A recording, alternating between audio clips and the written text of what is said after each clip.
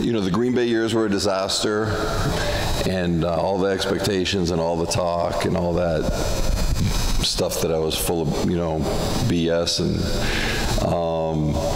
was a lost kid, a lost person that was filling the void with a chemical. It got to the point where I had accepted that I got the shaft in life, that some people on this earth are put on this earth to be pilots, some are put on to be engineers, some are put on to be surgeons, some are put on to be alcoholics and drug addicts, some are put on to be ditch diggers, whatever. And I got the shaft.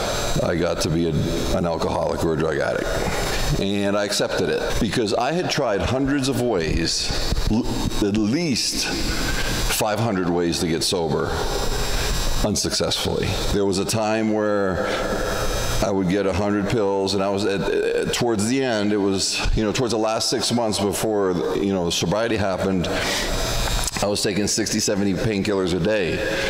I'm thinking to myself, how am I going to stop? I got to stop. So I got another great idea.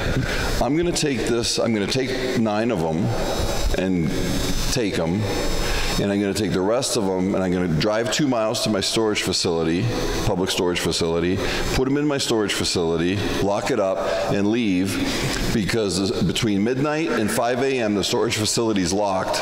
It doesn't matter if you have a code, nobody gets in or nobody gets out, okay? They've got cameras, they've got razor barbed wire, all that stuff. This is Michigan. By midnight, I'm like, I want some more pills. And I'm thinking, I have to wait till 5 a.m. And I'm thinking, well, I'll just fall asleep so 1 a.m. comes. I end up going into the bedroom, grabbing the comforter, driving down 2 miles to the storage facility, throwing the comforter over the barbed wire, the razor wire, hopping the fence, which was like a 12-foot fence,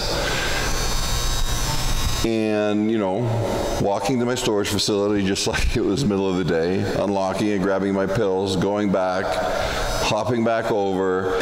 And you know what?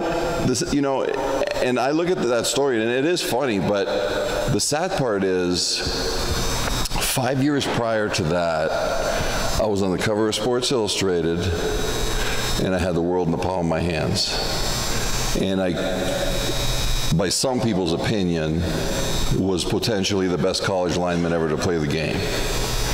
And here I was 5 years later, hopping a fence so I could feed my addiction.